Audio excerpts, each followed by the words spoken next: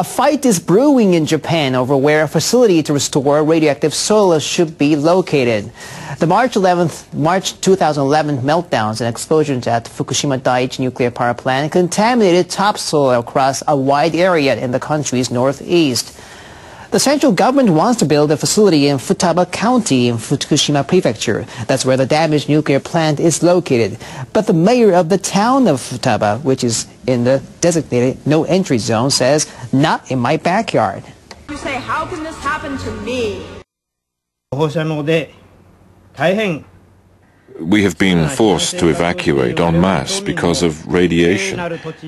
I cannot allow the construction of a facility that would continue to keep us from returning to our homes. This isn't a fantasy, it is a reality. The central government requested late last month to build a temporary storage facility in Futaba County. The county has 8 municipalities. Authorities in some of them say they have no choice but to accept the proposal. They've asked Fukushima Prefecture to play a leading role in coordinating the plan.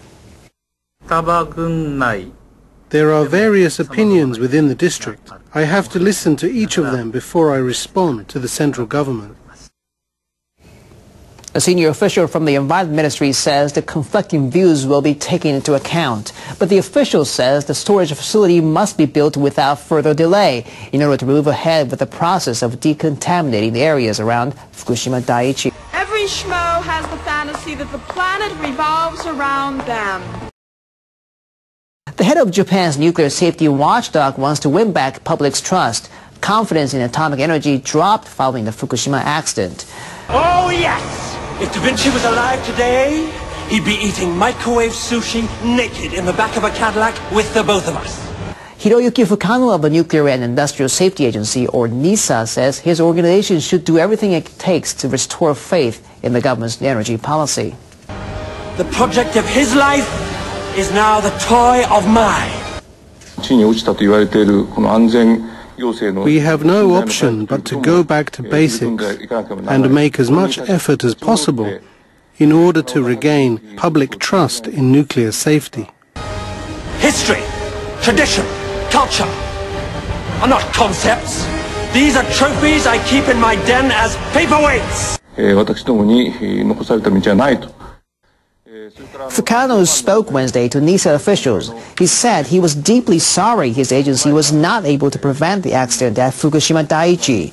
The government launched NISA 11 years ago. The agency will be merged with the Nuclear Safety Commission and transformed into a new nuclear regulator in April. Critics have characterized NISA as a nuclear watchdog that lacks teeth and independence. Chaos will cause the world with this machine. Will be our final masterpiece. A government report released in December said agency officials working on the emergency task force at Fukushima Daiichi evacuated in the initial stages of the accident. It also said NISA collection and release of information was insufficient. When Japan's new nuclear safety agency is launched in April, it will be given the job of overhauling the country's nuclear regulations. But it must first come up with a set of rules on crisis management. The new agency will be expected to provide supervision and advice to power companies in the event of an emergency. It will take over from the Industry Ministry's Nuclear and Industrial Safety Agency and will come under the Environment Ministry. It will be responsible for advising the Cabinet Office's Nuclear Safety Commission. The agency will have a budget of nearly $650 million. That's up nearly $180 million from this year, a sign that the agency will be expected to strengthen crisis management, upgrade its regulations, and take on more duties. The government has come under criticism for being slow in collecting and releasing data after the nuclear accident in March, and for not ordering the operator of the disabled Fukushima plant to prepare for a huge tsunami.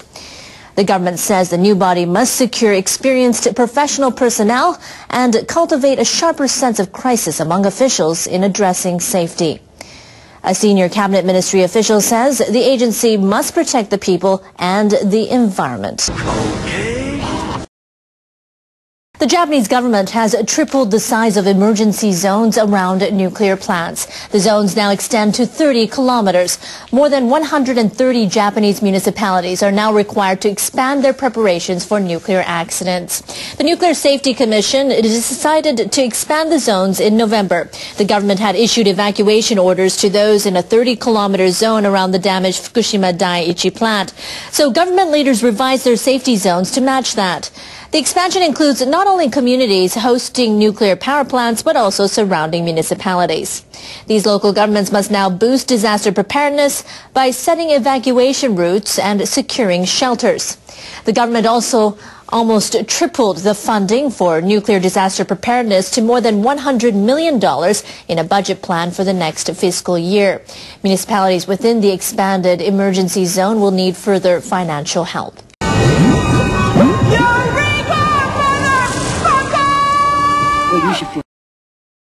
Prime Minister Yoshihiko Noda has called on opposition parties to help him balance Japan's books. He asked them to join talks on raising the nation's consumption tax. He made the call during his New Year's news conference. The reform of Japan's social security and tax systems is a major issue that no administration can postpone anymore. Noda said his administration hopes to call next week for consultations with the opposition. The government and the governing Democratic Party approved a plan last week to raise the 5% sales tax rate to 8% in April 2014, then to 10% in October 2015. The government hopes to submit relevant bills on tax reform to the Diet by the end of March. Noda also expressed his resolve to achieve other reforms, including reducing the number of seats in the Diet and cutting salaries for public servants. But what's changed is they've realized that an enormous amount more hot particles were released. Now even then, this is an assumption. Remember, all of the radiation detectors were blown to smithereens. And still they're assuming that about 98% of the radiation is still inside that reactor. But this new radiation is in the form of hot particles. What are they? Cesium, strontium, plutonium, uranium, cobalt-60, and many, many others. Now, when you go outside and you're in a cloud of noble gases, you can pick it up with a radiation detector because you're bombarded by gamma rays. But when you're in hot particles, unless there are many, many, many, it's very difficult to detect a single hot particle. But that doesn't mean it's not dangerous. We're discovering by scientists, independent scientists, using air filters in Japan, that the average person in Tokyo breathed in about 10 of these hot particles every day, all the way through the month of April. Those same scientists using air filters are discovering that in Fukushima, people were probably breathing in 30 or 40 times more radiation than they were in Tokyo. Again, in the form of a hot particle. And what surprised me was that the air filters in Seattle indicate that people there were absorbing 5 hot particles every day for the month of April. Now what does that mean? That means that that hot particle gets absorbed in your lung, or it winds up in your intestines, or it winds up in your muscle, or it winds up in your bone.